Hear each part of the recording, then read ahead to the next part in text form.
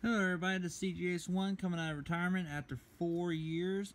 Wanted to give my thoughts basically on Batman versus Superman, and I'm going to break it down easily by 4 different little categories: cast, story, film, and enjoyability of the film. And let's get started. On cast, I thought Ben Affleck as Batman Bruce Wayne was very good. He was actually, I thought, better than Christian Bale. I'm still very partial to Michael Keaton's Batman, but definitely very enjoyable, and I really was liking how he presented himself in this film. Henry Cavill as Superman and Clark Kent gave off a good performance. I thought his performance in Man of Steel was better, even though I'm not really fond of that movie that much. It is a movie I'll watch from time to time. I've only probably watched it 3 times since I've owned it.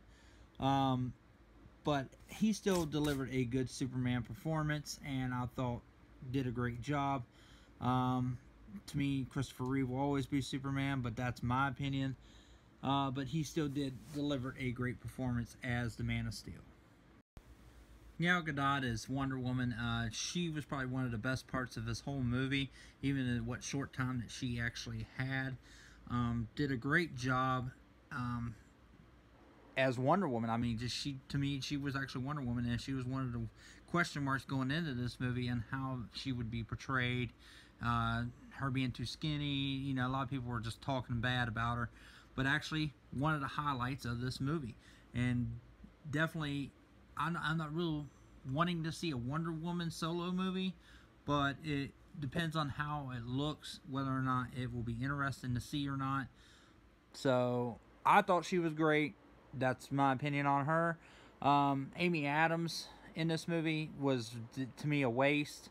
As Lois Lane, she really didn't have much role in this movie. Basically, it's for just Clark to save her, and that was just, yeah. She had a better role in Man of Steel by far, because she's great. I like her. I like her, but she was just definitely a total waste. Jesse Eisenberg as Lex Luthor in this movie was just fucking god awful. I couldn't stand every time he came on screen. It just fucking irritated the hell out of me. His whole performance was awful. I did like him in like zombie movies like Zombieland and stuff like that, but as Lex Luthor, no, he was trying to be like a Jim Carrey, like an insane Lex Luthor, and it just did not work for me.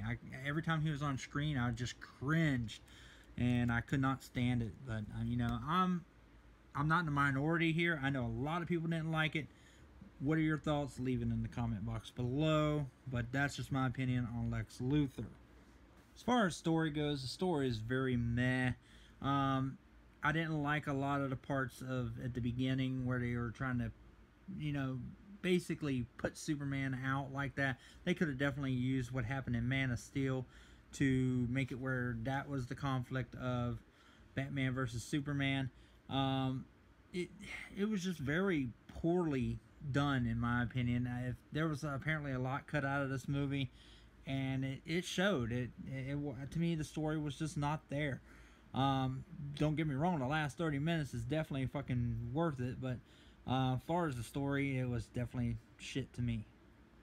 As far as the filming goes, a lot of it, the action sequences and stuff like that, they looked really well done, very good. I like Doomsday in this film. Just a lot of the destruction and stuff. That's going to be like any kind of summer type movie that you get. You're going to have all kinds of all hell breaking loose, basically. But as far as filmography goes, they cut so much out of this movie because it was supposed to be cut down to what is supposed to be an R-rated movie or whatever when it comes out on Blu-ray, but it was not done finished, and it shows. The cutting back and forth, it kind of just takes out from the movie, and it just doesn't make it where it's very enjoyable as far as when you see. It feels like things are missing in this movie, and I guarantee you when the Blu-ray comes out that we're going to see. When we see the R-rated version, that version might actually be better.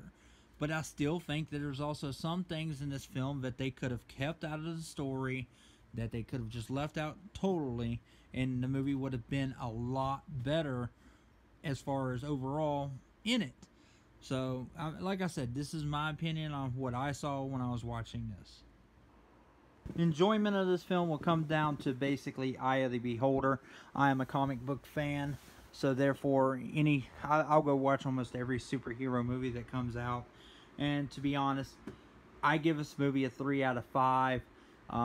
It is enjoyable, especially the last 30 minutes of the film, but it does have its problems that can be overlooked.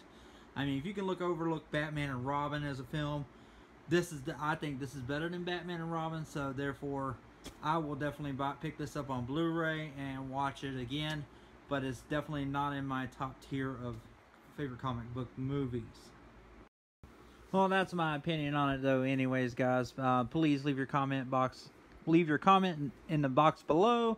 Let me know what you think of me coming back and doing reviews. Do you want me to keep, do you guys want me back doing reviews or whatnot?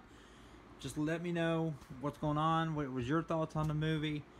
That's really it. And until next time, guys,